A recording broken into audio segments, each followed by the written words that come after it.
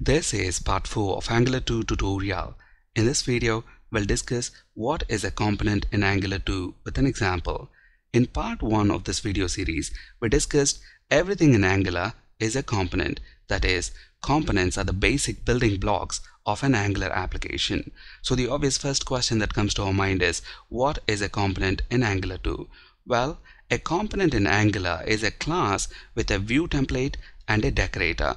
So in simple terms, we can say a component in Angular is composed of these three things: template, class, and a decorator. Template defines the user interface, so it contains the HTML, directives, and data bindings.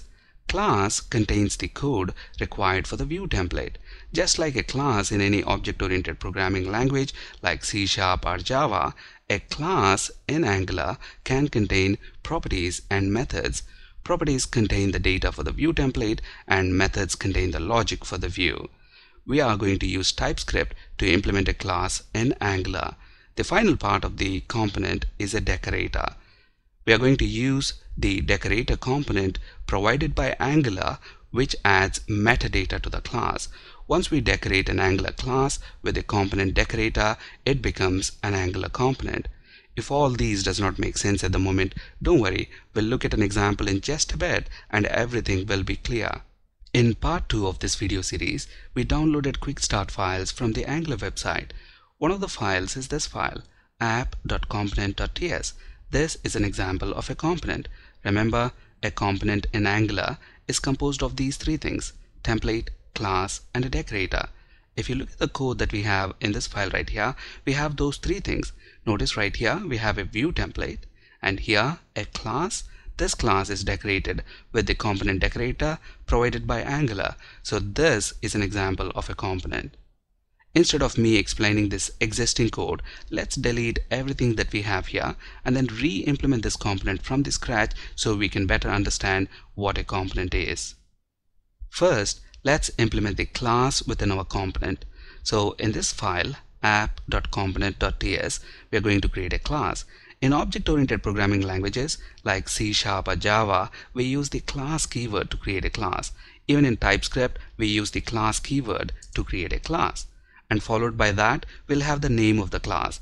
I'm going to name this class app component, and there is a specific reason in naming this class app component. By convention, the root component in Angular is called app component. Look at the name of the file here, app.component.ts. So just by looking at the name of the file here, we can tell that the class it contains is app component. And then we'll have curly braces, which is the body of the class. Within the body of the class, we can have methods and properties. In this example, we are just going to have one property, and in a later video in this course, we'll discuss implementing methods within a class. And the one property that we are going to have will contain the message that we want to display on the web page. So in this example right here, this Angular 2 is going to come from the property that we are going to specify here. So we specify the name of our property. I'm going to call the property name. And then we need to specify the data type for this one. So we include a colon and then the data type for this property. The data type is string, and then we use equal to and a value that we want to store in this property. So let's store Angular. So now we have a class with just one property here. I'm going to use export keyword on this class.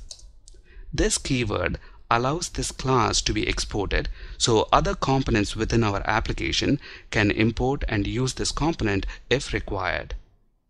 Next, let's implement this component decorator, which adds metadata to our app component class.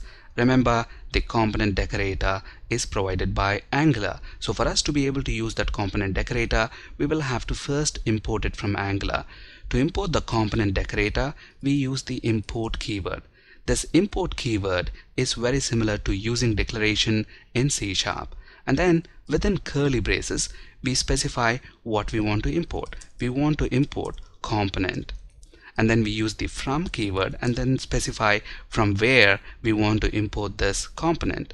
So within double quotes, we specify from where we want to import. Look at this, the moment I type a few characters, I get IntelliSense as well. This component is present in Angular core, so let's select Angular core. And at this point, when I right click on component, within the context menu we have go to definition. When I select this, I have two choices here, so let's select the second choice. Notice on the component here they're using export keyword. That's the reason we are able to import this component and use it within our own component. And that's exactly the reason why we are using export keyword on our own class. So with this keyword in place, other components within our Angular application will be able to import and use this component if required. Next, we need to apply this component decorator on our app component class to add metadata to it. To add a decorator to a class, we use the @ symbol and then followed by that the name of the decorator. In this case, the name of the decorator is component. Applying decorators to a class in Angular is similar to applying attributes to a class in C#. Following the name of the decorator, we open and close parenthesis and then pass an object. This object can then contain several properties which specify the metadata that we want to add to this class. For the full list of properties supported by this component decorator, visit this page right here. I'll have this URL available on my blog in case you need to refer to it later. As we scroll down on this page, we can see the full list of properties here which specify the metadata that we want to add.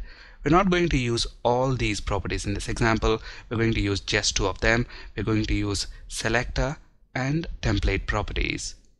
First, let's specify selector property. The value for this is going to be my app. In a bit, I'll explain what the selector property is going to do. Next, let's specify the template property. Template specifies the HTML required for the view. Remember, this is the message that we want to display on the web page, and we want this message to be present inside an h1 element. So the template is going to contain an h1 element, and the template HTML must be inside two backtick characters and not single quotes. So a backtick character looks like this, and you can find this backtick character on this keyboard key right here.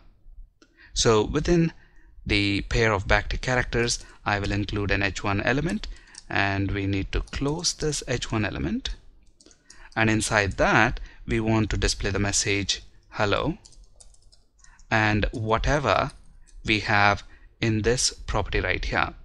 Now here we are data binding, so we have the data binding expression right here. Within the double curly braces we have the name of the property whose value we want to display on the page. So at the moment we've got a selector and a template that we are passing to the component decorator.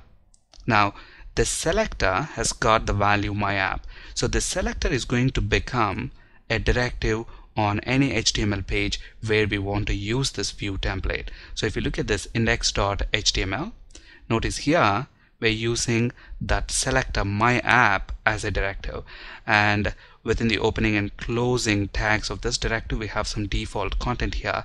At runtime what happens is this content will be replaced with this view template right here. So let's run our application by pressing Ctrl F5, and on this web page we see the message hello Angular as expected.